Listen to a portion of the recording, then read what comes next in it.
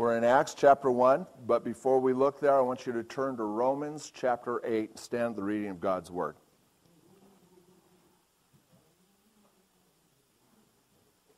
Romans chapter 8. You still singing, Gene? Yeah. I heard that. I know, amen. I want you to just look at one verse here, and then we'll jump into Acts chapter 1. Look at verse 9.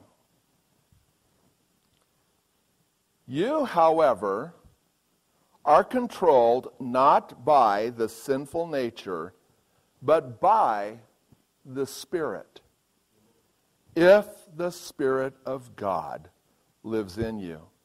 And if anyone does not have the Spirit of Christ, he does not belong to Christ.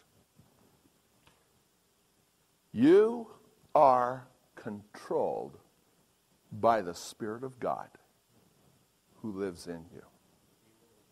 That's good news. Father, thank you so much for the Holy Spirit. And as we began our service crying out, Lord, light the fire again, as we conclude it, Lord, and with the worship portion of, Lord, just light this fire, Lord, and revive our hearts. Lord, that really is what we want. We don't want to give up on this race that you called us. We want to run strong. We want to be who you called us to be all the way. Lord, every one of us in this building want to finish well for you. But it can't happen without the power and the overflowing and the work of the Holy Spirit in our lives. And so help us renew ourselves and find new ways to yield to the controlling influence of the Holy Spirit. In Jesus' name. Amen. Turn around and say to one another, if you're controlled, you'll be transformed. Go ahead, would you please? All right, then you got your Bibles open up to Acts chapter 1, and we're going to continue on. Now, according to that verse of Scripture we just read in Romans 8:9, one of the greatest evidences that the Holy Spirit is dwelling in us is that he has a controlling influence in our lives. Amen? And by his controlling influence, he transforms us to be the kind of people that God has called us to be. Brothers and sisters, we cannot make ourselves that way. We cannot try harder. We cannot study harder. We cannot become. Only the Holy Spirit and his power causes us to be what God wants us to be. What we can do is yield, and what we can do is trust. Amen? Amen. Amen. And cooperate with everything he's doing. Well, one of the great examples of how the Holy Spirit, when his controlling influence is transforming people's lives, one of the greatest examples of this is seen in the disciples of Jesus. We're going through the book of Mark and on Wednesday nights, and something that we've noticed with them, they love Jesus, these disciples love Jesus, but there was constantly a struggle in their life with their faith, a constant struggle in their life with their flesh, a constant struggle in their life with their obedience. But something amazing happened.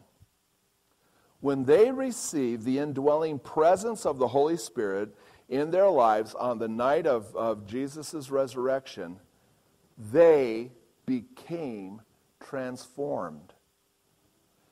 In our text today in Acts chapter 1, verses 9 through 26, we're going to see three major ways that these disciples were transformed in less than 30 days.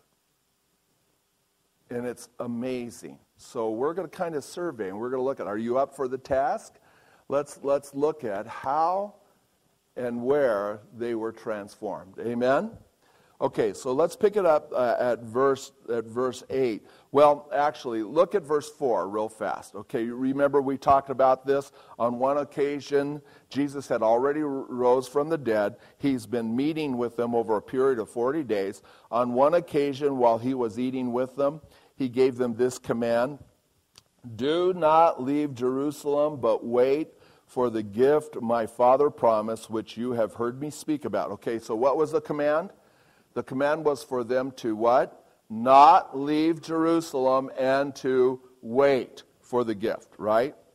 And so then they were asking, are you going to restore at this time? And Jesus says it's not for you to know the times or places, but verse 8, but you will receive power when the Holy Spirit comes on you. You will be my witnesses in Jerusalem and Judea and Samaria and to the ends of the earth. Now let's pick it up at verse 9. After he said this, he was taken up before their eyes, their very eyes, and a cloud hid him from their sight. By the way, does the text say how fast he was taken up? No. They were looking intently up into the sky as he was going, when suddenly 2 men dressed in white stood beside them.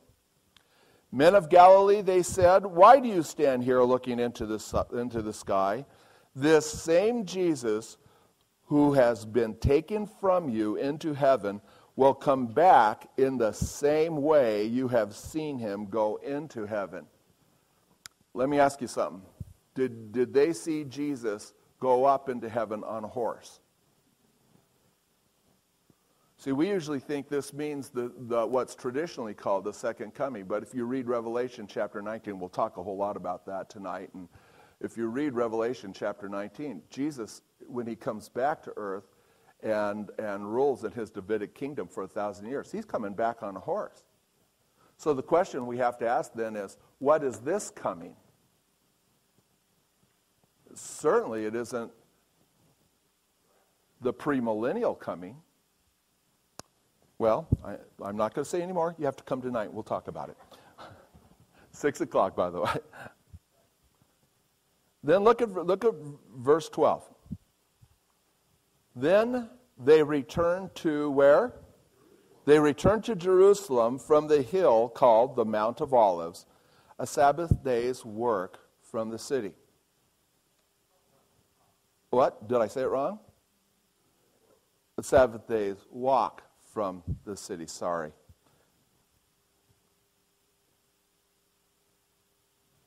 Look at verse 12 again. What did Jesus tell them to do in verse 4? Don't leave Jerusalem. They were on the Mount of Olives. They saw Jesus go. So what did they do? They went back to Jerusalem. Now this doesn't seem like a big deal, but I want to show you something. It's really big. The Holy Spirit transformed these disciples to obedience. He did.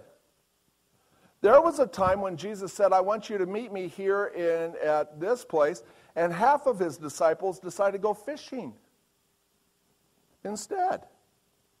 After seeing Jesus ascend and being told by God's messengers that the Lord will come back in the same manner, that these disciples immediately obeyed the Lord's command by returning back to Jerusalem and waiting. Now, these are the same disciples who 30 days before this fell away and abandoned the Lord when he was arrested. These were the same disciples not long before this that when Jesus said, I'll meet you here, they went fishing over there. So, what made the difference? Now they're perfectly obeying God's commands. What made the difference? Well, the indwelling Holy Spirit is, by the way, what the Bible calls the sanctifying Spirit. Would you read 2 Thessalonians 2:13 with me? But we ought always to thank God for you, brothers, loved by the Lord, because from the beginning God chose you to be saved through the sanctifying work of the Holy Spirit and through belief in truth. They were transformed to obedience by the Holy Spirit in their life, and it's because the Holy Spirit, by the way, happens to be the sanctifying Spirit. Now that word saint, sanctified, and holy, it's all the same word in the Greek, and it just means set aside for God's presence and set aside for God's purposes. But how could anybody be set aside for God's purposes if they're disobeying Him? Right? There is this influence, this controlling influence of the Holy Spirit. One of the things He does in our lives is He influences us unto obedience. This is what the Holy Spirit is always drawing us and always leading us and always gently moving us in. It's always obedience to the Lord and to His commands. It really is. I just talked to one of our precious sisters this week, and she was going through just a heartbreaking situation, and she just wanted to just abandon everything and just run from it. It was just heartbreaking for her. But the Bible doesn't say to run from those things. The Bible says face those things. The Bible doesn't say just avoid them forever. In fact, my word to her that I felt like came from the Lord was, you run from that, you will be in the same situation with different people until you learn to face this, until you learn how to be obedient to it, and then showed her some verses of Scripture that basically says, you be a blessing in the midst of your suffering. Instead of run from them, bless them. Immediately, her heart turned and says, I want to obey this. It wasn't something she was saying, well, I know I better obey this and I'll get around to it. The Holy Spirit, His controlling influence in her life, switched on that gear and she felt Him and knew Him and just said, I need to do this. I need to be this. And so talking to her, I said, now you realize it's not going to be all puppy dogs and butterflies in obeying Him. You realize that we Christians are called to suffering. Don't hear a lot of that, do we? But it's really the truth. Read 1 Peter. And she says, I do. I know. I realize exactly what I'm going to be facing. I said, you still want to obey? You bet. That's the controlling Holy Spirit in her life, influencing her, leading her, prompting her to obedience. Brothers and sisters, so to the degree we continue to yield to His controlling influence in our lives, that's the degree that we'll be obedient to the Lord. Some of you struggling with obedience? It's not that you can't. It's that you need to yield. Because that's what the Holy Spirit is always drawing you to. Sense Him. That's what He's promoting. That's what He's doing in our lives. Amen? Okay. So now, look at verse 13 and 14. They continue to be transformed. When they arrived, they went upstairs to the room where they were staying. Those present were Peter, John, James, and Andrew, Philip and Thomas, Bartholomew, and Matthew, James the son of Alphaeus, Simon the Zealot, and Judas. Not Judas Iscariot, but Judas the son of James. Read verse 14, 14 with me, would you please? They all joined together constantly in prayer, along with the women and Mary, the mother of Jesus, and with His brothers. By the way, that's a transformation in and of itself, because it wasn't too many months before this that Mary and his brothers, James and Jude, said he's crazy, and they were trying to take him by force. But now, get this, they're together. And what were they all doing together according to verse 14? They're praying, and how much are they praying? The Holy Spirit transformed them into intercessors.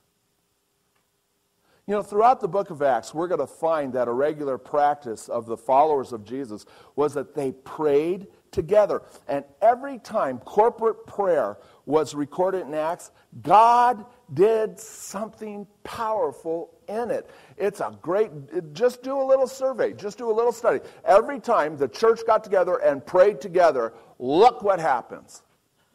It's amazing. Again, what is amazing about this transformation, into these disciples being now intercessors, praying all the time, was just 30 or so days before this. Remember, they could not even tarry 1 hour in prayer when Jesus needed them to. He was in the Garden of Gethsemane, and he asked them, guys, I just need you to pray. And they couldn't. They couldn't. In fact, he went back a couple of times. Guys, come on. That's when he said, but we're just so tired.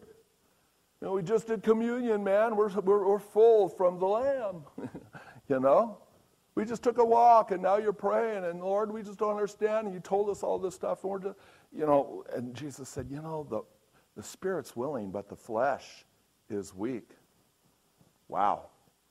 We never have a problem with our spirit. We have a problem with our flesh. Amen? Amen. And Satan doesn't need to invent demonic things. Very rarely will you get a direct assault from Satan. Very rare. What he will do is capitalize on your flesh because he knows how good that works. He'll whisper things to you and all that stuff. But how was it that they were transformed to being intercessors? Because the indwelling Holy Spirit is the interceding spirit in our lives. If we have his controlling influence, how can he who prays not help but be directed and pulled and be moved to prayer? Read with me what Romans 8:27 says about the Holy Spirit. And he, this is God Almighty, who searches our hearts, knows the mind of the Spirit, because the Spirit intercedes for the saints in accordance with God's will. See that word intercedes? It's interceding all the time. You wonder what the Holy Spirit is doing inside of you? One of the things he's doing inside of you, part of his controlling influence, is he's constantly praying. He's praying for you, but he wants you to be praying for other people. And you can't help. The more you yield to the Holy Spirit, he just naturally draws you to prayer. You can't help it. We have to resist him to be prayerless. We do. And we too are being transformed to be intercessors by the same interceding Spirit. To what degree are we transformed? To the degree we continue to yield to his controlling influence in our lives. This was years and years ago, and I forgot what her name was, honey. She was your neighbor. She was about 80-something, got saved, came to church here. She's the one when we baptized her, her hair floated up there. We didn't know she had a wig. Yes. Okay, yeah, it was her. Anyway, by the way, that was just really awkward. She went down, and her hair stayed up. And I thought, this is embarrassing. So I tried to pick her up and try to catch it all up in line, and I got her up there, and she was... And her husband comes walking in front of church, comes walking up in front of the church and everything with a brown paper bag and said, here, let me have this, and took the wig on, ka-plock, and walked down there. Oh, special New Life moments. She got saved. She got soundly saved. But she was well in her 80s, and she had the most difficult time praying. And she first of all, she didn't know what the right words were. I said, you don't have to worry about the right words. Praying is just communicating with the Father. Try that. And she says, I know I need to. She already had the Holy Spirit drawing her. It was an issue in her life. She knew she needed to pray. She was being drawn to prayer. I said, what's your big issue? She says, it feels phony for me to talk to someone I can't see. You understand that. You could get that, right? I said, well, I understand that. And I said, honey, I'll tell you what. Do you ever talk to your kids on the phone? Well, yeah. Do you see them? No. I said, prayer is like talking to God on the phone. You know it's them. You recognize it's them. You don't see them, but you talk to them. That impressed her, and I don't know how she got that example as a pastoral command. But she went and got herself a used phone, didn't plug it in, and put it next to her bed, and every time she prayed to God, she picked up the receiver and put it in her ear, and she just started talking to the Lord. And she just kept doing that till she went home to heaven. Is that precious? Is that precious? Well, and my big, great pastoral mind was, hey, if it works, don't mess it up, man. She's talking to the Lord. I think I did ask her one time, do you ever hear a real voice coming back on? But here's the point. The Holy Spirit, his controlling influence in our life, he controls according to his own nature and his own ministry and what he does. He's the sanctifying Spirit, so he sanctifies us to obedience. He's the interceding Spirit, so he moves us to prayer all the time. Think about it. Obedience and prayer. But there's something else that the Holy Spirit transforms us to, and transformed these disciples in less than 30 days. Okay, ready?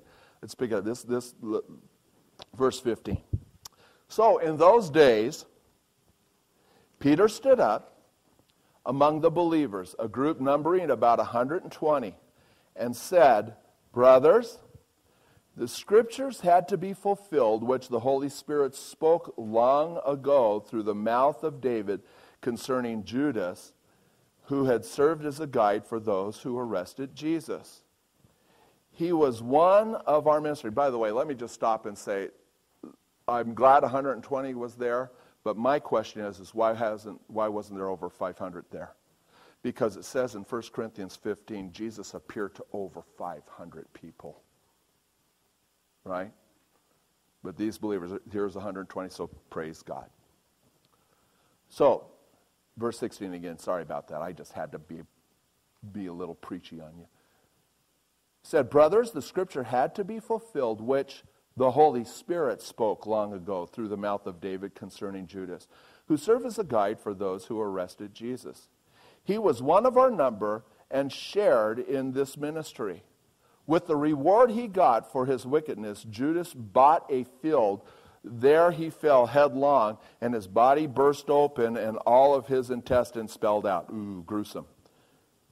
Everyone in Jerusalem heard about this, and so they called the field in their language Akladamach. That is, filled of blood. And by the way, it was filled of blood not just because of what happened to his intestines spilling out there, but it was bought with blood money, and that's why it was called that.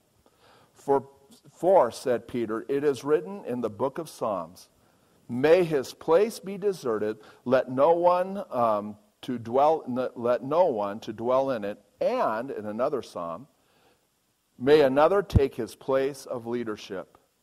Therefore, it is necessary to choose one of the men who have been with us the whole time the Lord Jesus went in and out among us, beginning from John's baptism to the time when Jesus was taken up from us. For one of these must become a witness with us of his resurrection. So they proposed two men, Joseph, called Barsabbas, also known as Justus, and Matthias. Then they prayed, Lord, you know everyone's heart. Show us which of these two you have chosen to take over this apostolic ministry, which Judas left to go to where he belongs. Then they cast lots, and the lot fell to Matthias. So he was added to the 11 apostles. All right. This is what's so amazing. The Holy Spirit transformed them to being Bible believers, Bible followers. Do you see this perspective Peter had? See this perspective that whole group had? The Holy Spirit transformed them to do stuff according to the Bible. First of all, look at verse 16 again. They understood the origin of Scriptures. The Holy Spirit spoke through Dave. Right? Look what happens. Then they took a biblical view of what happened to Judas. Right? Instead of letting themselves just be there and just complain and this and that and the other thing, they said, you know what? The best thing we need to do is see what God has already said about this event.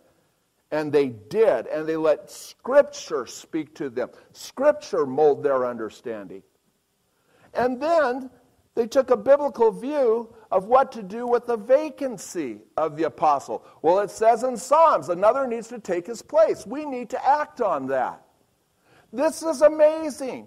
And then they took an approach of selecting the new apostle according to a biblical principle established in Proverbs 16:33. I used to read this and I used to say, man, they're doing good. They're obeying the Bible. They're hearing the Bible. They're getting a Bible perspective. Now they're responding to the Word of God. What are they doing? Throwing dice.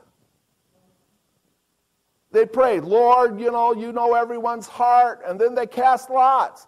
Well, they understood something else the Bible said. Keep your finger here, would you? And go to Proverbs chapter 16.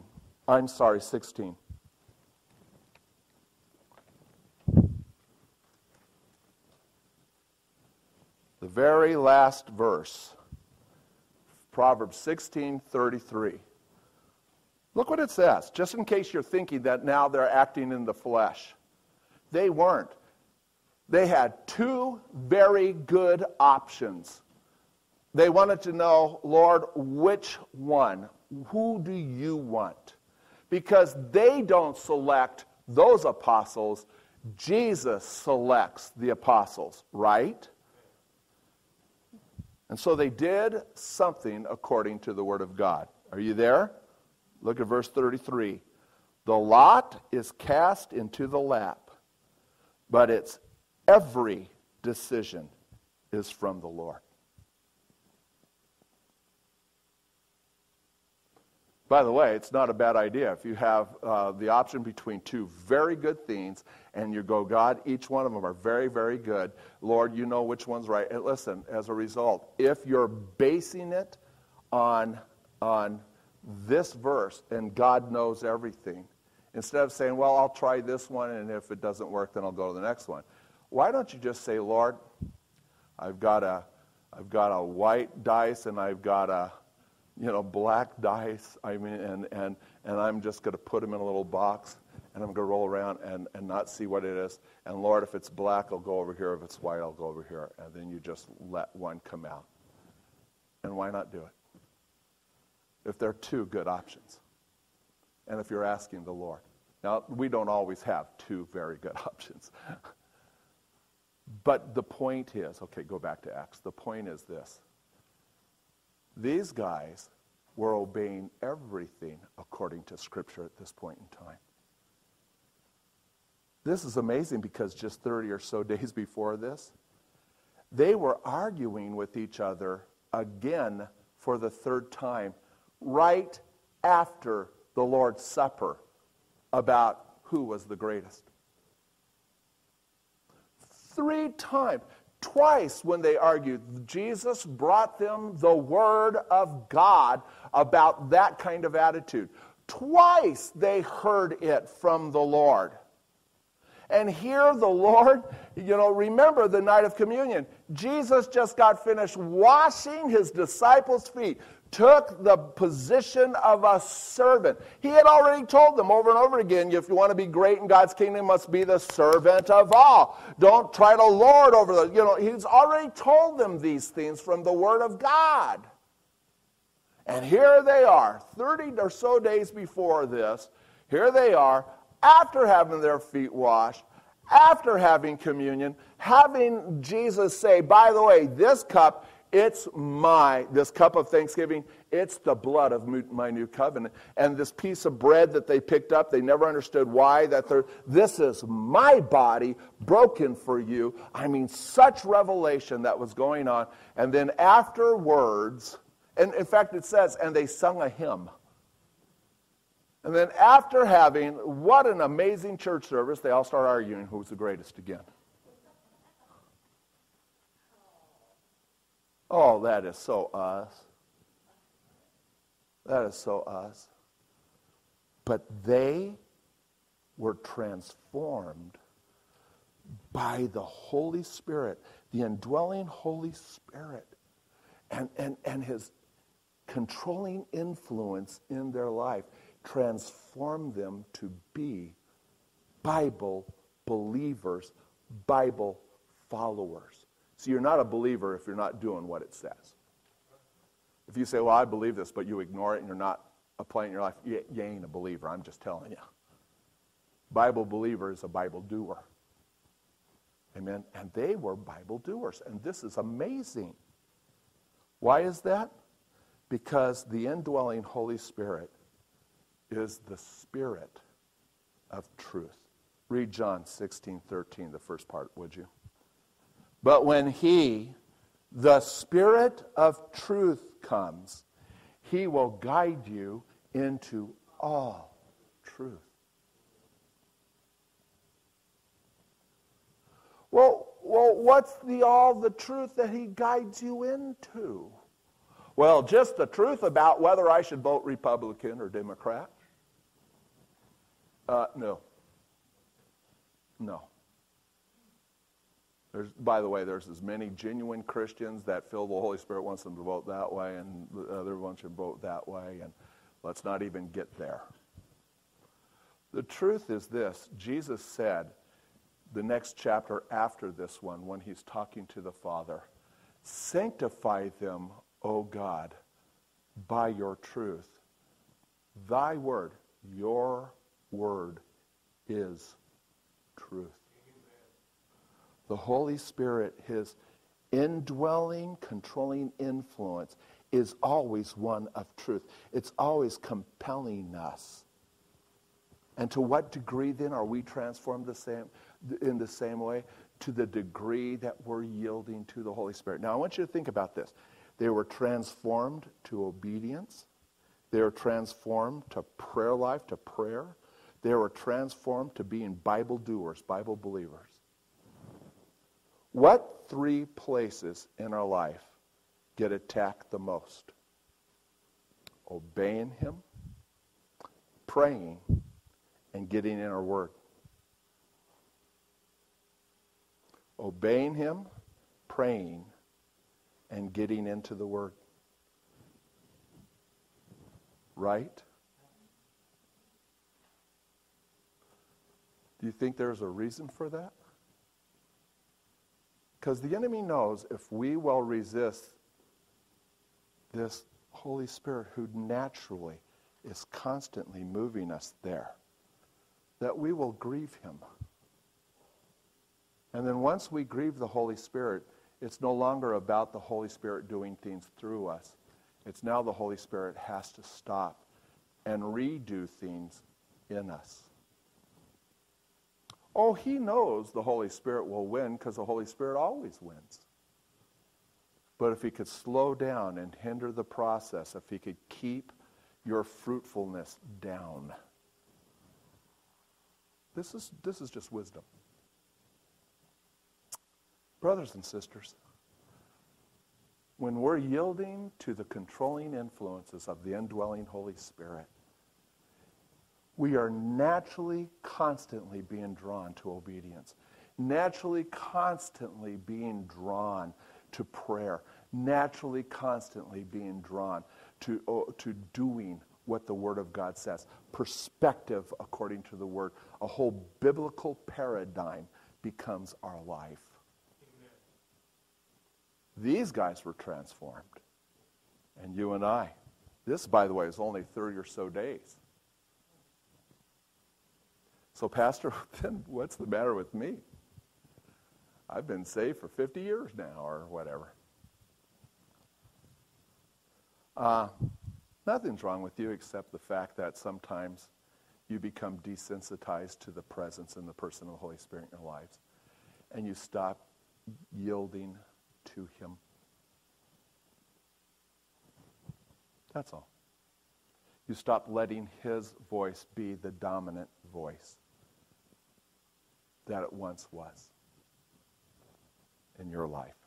His pull, His tug, His being the, wow, this is my marching orders. And now we go from, this is my marching orders, I got to do this, to, wow, these are good suggestions, to, well, I got time. Maybe that's him, maybe not. It happens to all of us. Light the fire again, Lord. Because this is what the Holy Spirit is always promoting. It's His nature. Amen? Amen. Hallelujah. How did I do? Good. Let's bow our hearts before Him.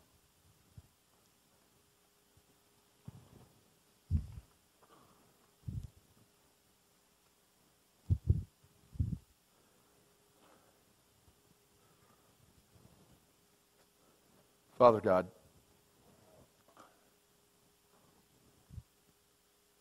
your solution for our flesh is the Holy Spirit.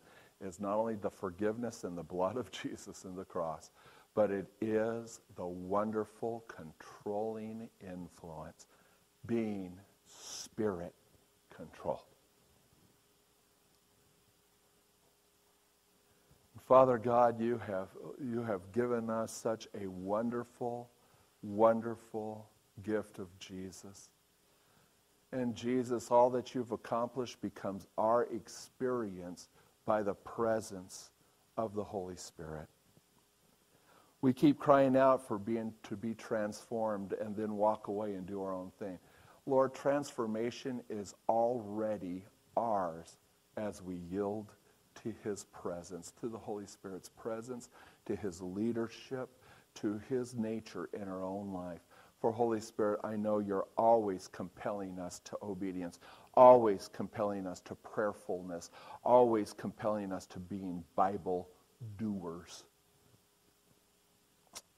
But we want to ask you to forgive us for what was once so powerfully our marching orders. We turned them into suggestions. We became desensitized. And what was then suggestions, we just turned them into whatever. And we start doing our own thing. I kind of feel like I know then why Paul said what he said to the Galatians. After you beginning with the Spirit, are you now trying to accomplish your goals through your flesh? Father, forgive us. Forgive us. Restore us back to our first love. Restore us back to that sensitivity we had at the very beginning. Holy Spirit, you're still in us. You don't change. You're in us. But restore our hearts. Whatever has become calloused or worn down or whatever, Lord, just remove that, I pray, in Jesus' name. Help us as a church and as individuals, Lord, really, really follow and yield to your control. For that's what you're doing inside of us. That has never stopped. We love you, Jesus. Praise you, Lord. Stand, would you please?